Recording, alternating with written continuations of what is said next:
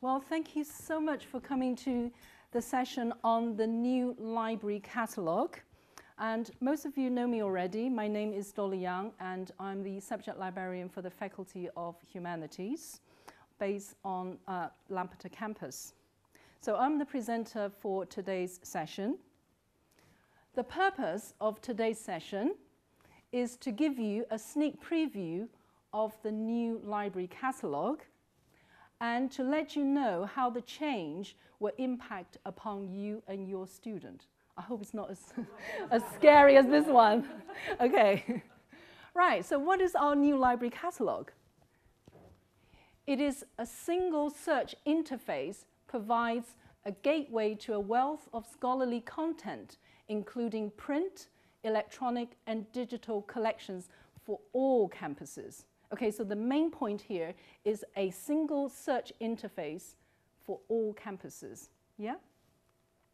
Behind the library catalogue is a single cloud-based next-generation library management system which will automate and streamline library operation, which will maximize all the library collections across all campuses. Okay, so the library management system is developed by the company called the Ex Libris, who is a leading provider of automation solutions for academic, national, and research libraries, and is used by over 400 libraries worldwide, including Bodleian Library, British Library, Princeton University, and the University of Western Australia.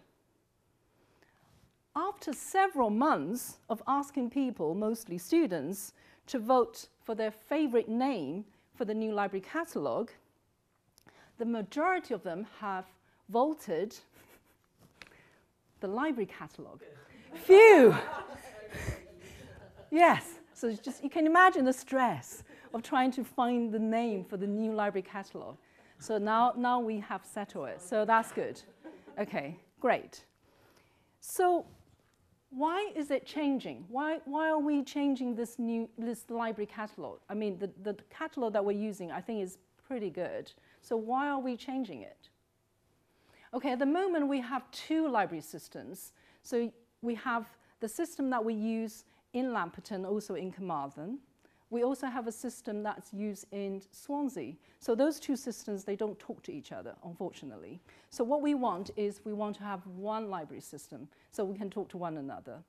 That also means your card will be used in all UWTSD libraries. Yeah? So it's very, it will be more convenient for you as well as for the library staff. Dolly, but presumably yes. only when you're on those campuses. At the moment, yes, but I would imagine the infrastructures for you to be able to get hold of books from other campuses will be introduced. At the moment, as far as I know, you still can carry on requesting books from Carmarthen to Lampeter and vice versa, but there's no facility in place for borrowing books from Swansea. But because now it's all one system, and you can start develop that. So we just need to have the infrastructure, and then we are there. Okay. Okay. So the second reason is that our library is a member of the WELF community, Wales Higher Education Libraries Forum, and we are participating in a shared library management system across all Wales, which includes all Welsh universities, the National Library of Wales, and all Welsh NHS libraries. So this WELF Shared Library Management System project has won the Outstanding Library Team Award at the Times Higher Education Leadership and Management Awards announced in June 2015. So it's pretty impressive. And both of my managers were at the award ceremony in London. Okay, so the third point, and that's, I would say, is the most important thing for us to have this new library management system is to make it easier to access all of our resources, again, across all campuses. Okay, so when is it changing? When is it going to happen? So the library system is the catalog is going to go live on 1st of March. And there will be a transitional period between the 15th of February and 1st of March. Okay, so during this period, there'll be something that you can't do. Okay, so for example, for the staff, you can't place book orders during that period. You can't, for students and yourself, you can't request books because at that period, we are migrating all the data to the new system. Okay, so there's no book orderings, there's no reservations, and also books are, if their due dates are between, for example, 25th of February and 6th of March, they will also all be due back after 6th of March. Yeah? Okay. You can also check our library website for the latest information about the new library catalog. Okay, so where do I find the catalog, the new one? Okay, same place. Right, so, but instead of seeing this, yeah, so you should be familiar with that, when you click catalog, you will be seeing this. Phew! Okay, so this is the interface of the new library catalog. Do you want to have a go? Should we go have a look at it? Yeah? Okay.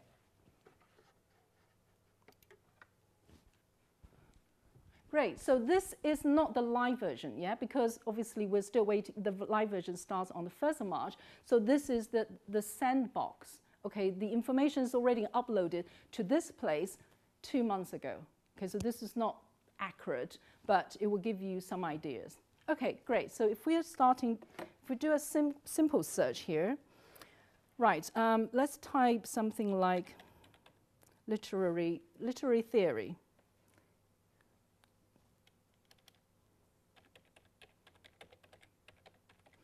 Okay, so that's the search, that's the keyword that we were using yesterday.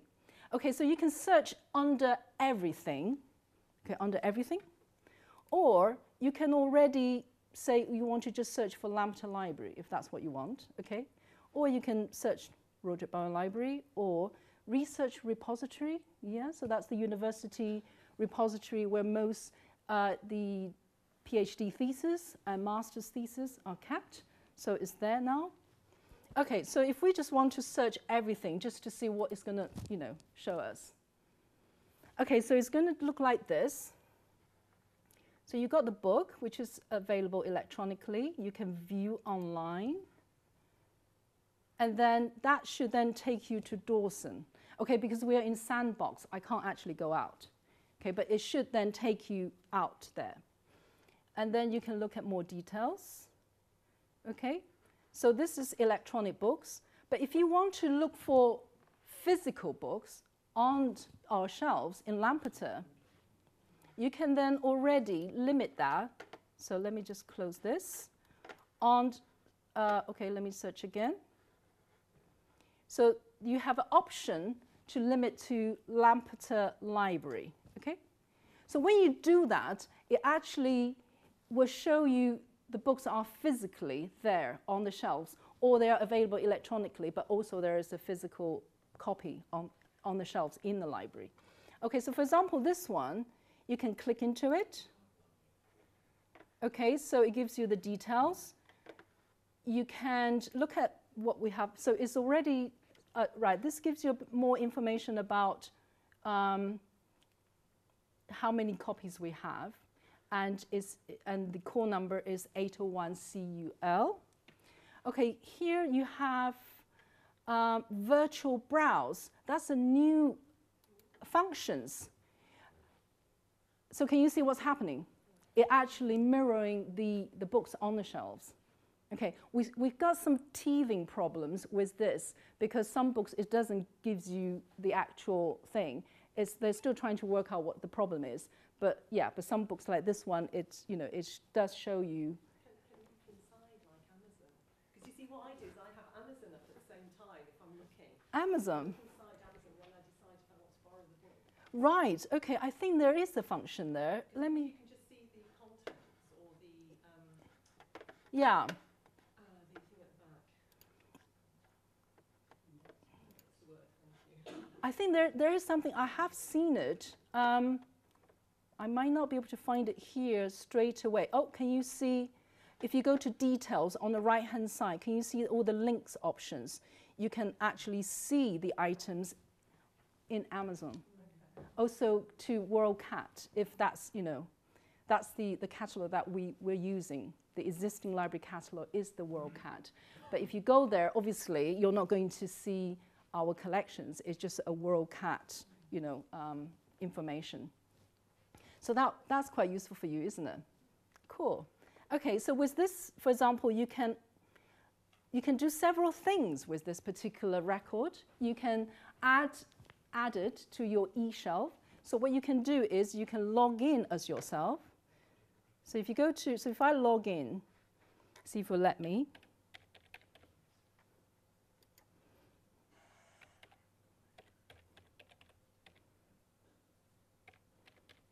So unfortunately, as far as I know, your login details will not be ready on the 1st of March because they're trying to make sure all the students' details are there. So I think they can access all the e-resources and everything with their login detail, the university email address and their password. So that should work. As far as I know, yours won't in time, but they're trying to make sure that they can. So maybe just wait for a few days. If it doesn't work on day one, when you're trying to look for electronic books and access the journals, if it doesn't work, then maybe just wait for a few days. Or, if you really desperately need it, then just let me know. Yeah. Okay, so I log in as myself. So you can see now it knows my name. And if I then go into in-library, okay. It now tells me this policy things. So, yeah, okay. And then, so if I want to go to my eShelf, I can then take this to my eShelf, if that's what I want to do. Okay, so you can do various things once you log in as yourself. But if you don't log in yourself, obviously you still can look up for books and journal articles. That's not a problem. Great, okay, so I'm going to just stop here because then we can look more. Is that okay? Do you have any question? Okay, so happy so far? None of this involves an understanding of your classification system, does it? I mean, it's not necessary. No, you just need to write down that number, perhaps. Yeah, what system is that? That's the Dewey classification system, yeah. So it's 100, 200, 300, yeah. Okay. So yeah, so it's quite straightforward. And you're keeping that, so that's, yeah. Yeah, so it's great for browsing. If you've got 801, that's kind of literary theory. When you go to the shelves, you can look at books there that are all about literary theory. So that's very helpful. Okay, so I'm just going to go back to my PowerPoint. So let's just close that. Okay. Great. So what can it do? So you have already seen some. So it has a single search interface, and then you can limit to your library if you want to. It gives you the results for print and online resources. So here we have peer-reviewed journals. So those would be the journal articles, yeah, the peer-reviewed ones. The full text online, so that would include ebooks, as well as like chapters and journal articles. Then you have the physical items, so that would include, the printed books and journals.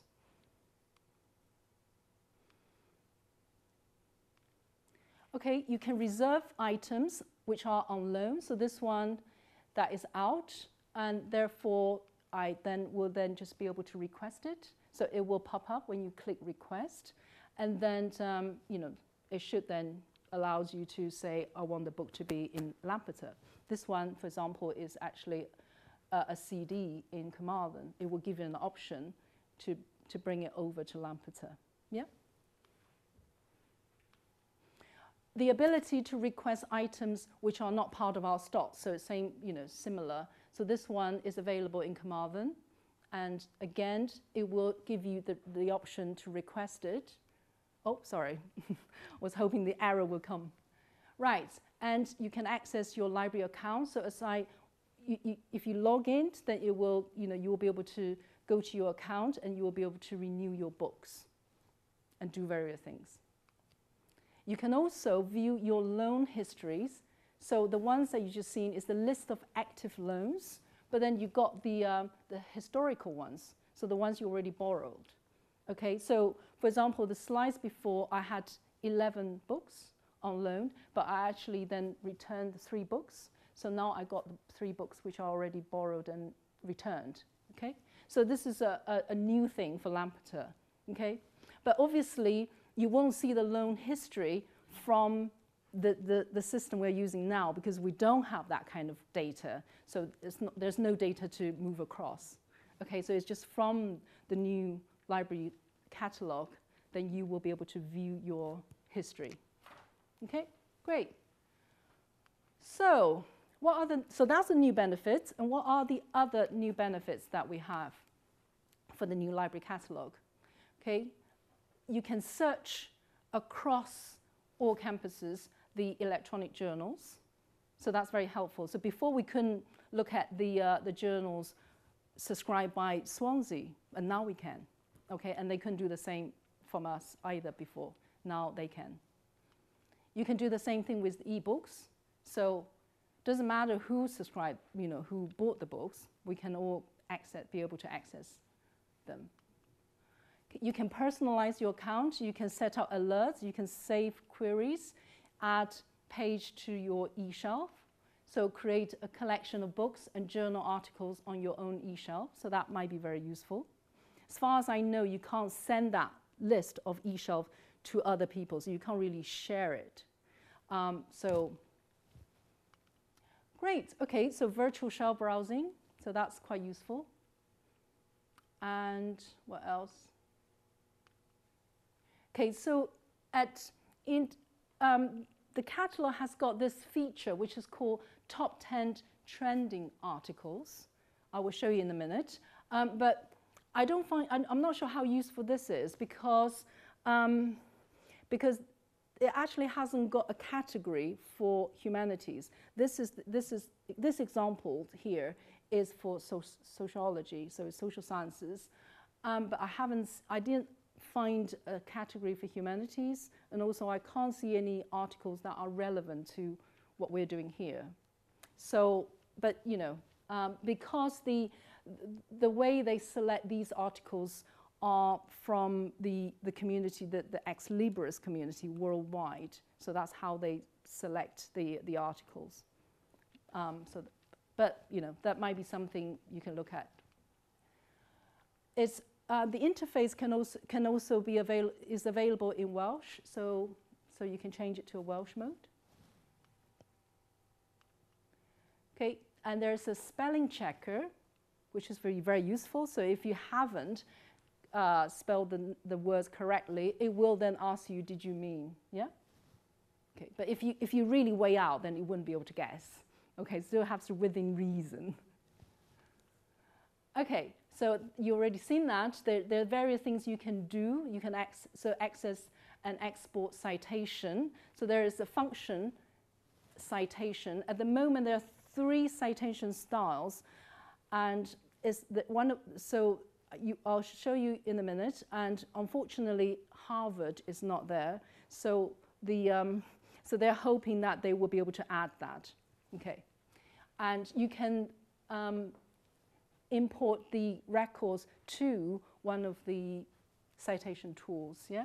Okay. So for example, RefWorks, which is the one we are supporting here.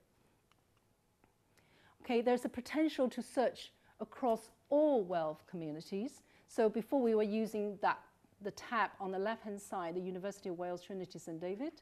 So this is the tab on the right-hand side, which is the wealth search. But we will need to wait for all the institutions who are participating for this project to upload all their data. So we're doing ours now, yeah? So once everybody's data is there, then we'll be able to search their sources as well.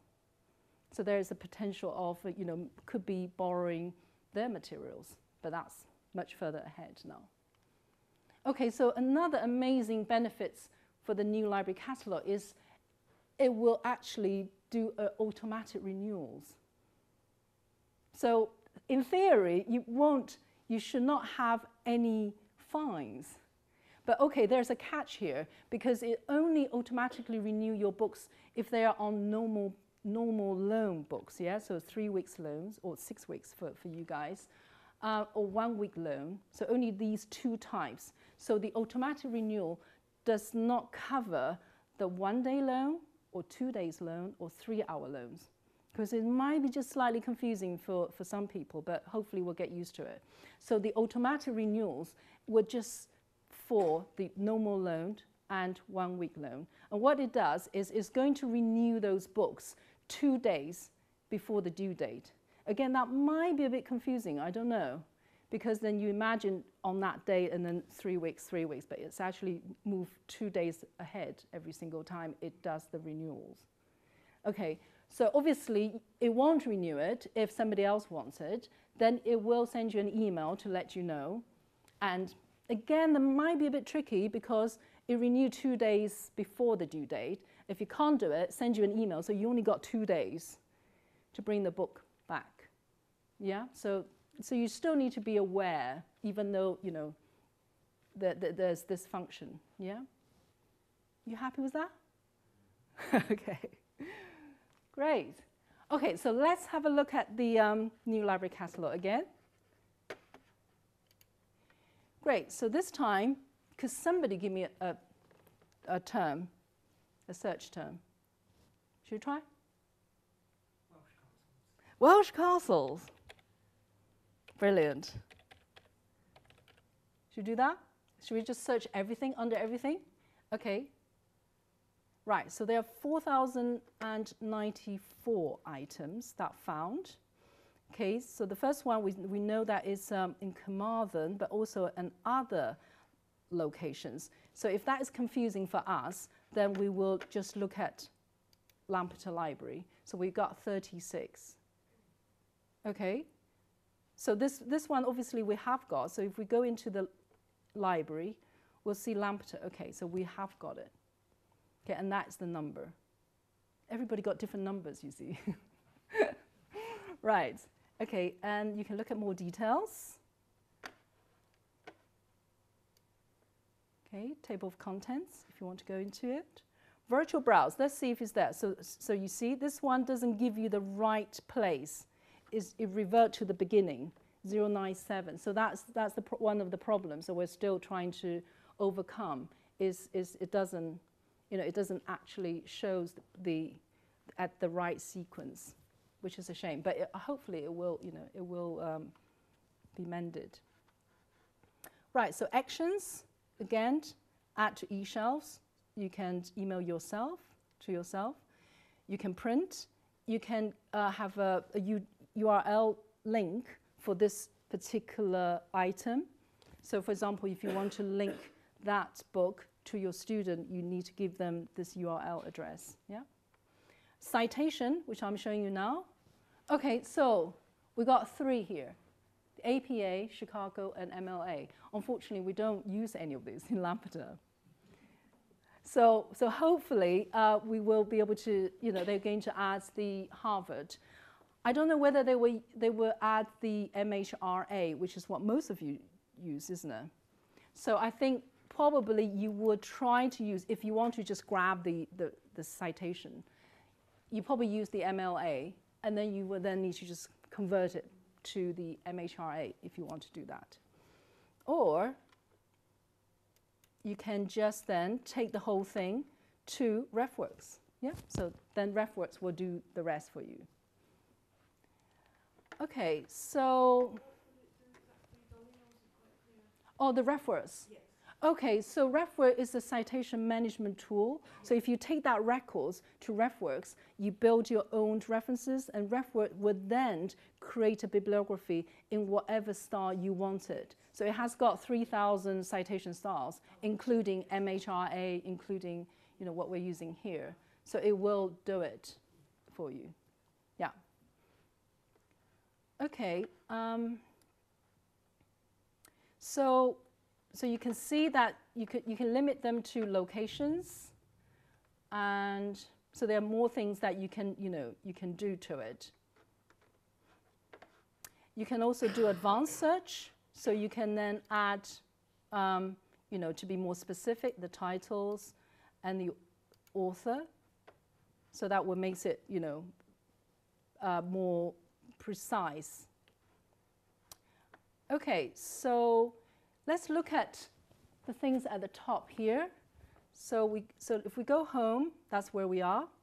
If we go to A to Z e-journals, this is the one that you can search across all campuses. So for example, if we search something, East and West, I know we got this. Okay, so that's the first one. So you can see, I mean, it's okay. It looks slightly confusing for me, but there are different options.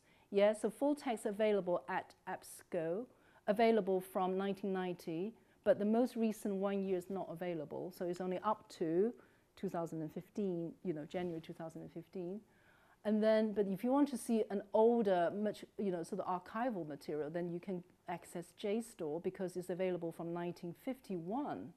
Yeah, so it's still got different choices. Then you can then say, okay, I want to go to EBSCO.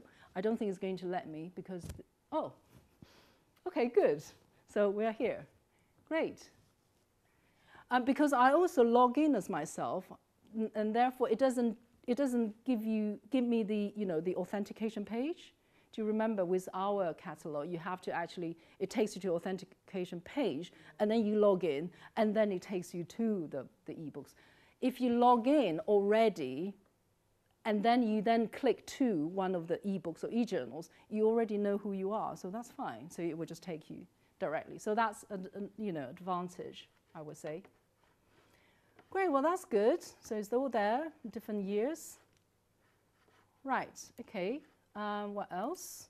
So we got the A to Z e-journals. We got online library. Okay, so some of the electronic journals are not part of our this new library catalog. So you still have to go out to find it. Okay, so for example, if you want to look at databases, so if you want to look at JSTOR, if you want to go to Atlas, if you want to go to Project Muse, some of those articles from them obviously will be discovered here, within our library catalog. But if you want to go directly to JSTOR, you have to go out. Okay, so that's where you need to do. You go to online library, which will then take you to this familiar page, yeah? And then you just need to go to Carmarthen, Lampeter, and London Online Library and A to Z. So that's the same, it doesn't change. Okay, so just let you know that, that if you want to go to databases, then you need to go out. But if you're searching journal articles, then you should be fine. Okay. Great, oh, right, let's just go back. Okay, so help, yes, so it's quite useful if you want to, do some, if you're not quite sure, there are various things will give you more information, yeah? So the system called Primo, if you like, if you want to know the name, so that's what the ex libris call the catalog Primo. So that's why it says, welcome to Primo Online Help. Okay, and so you can change to a Welsh mode, so that's there. Great, better change it back. Okay, so, right, so let's look at my account. So I need to sign in because at the moment it's a guest, so I'm going to sign in again.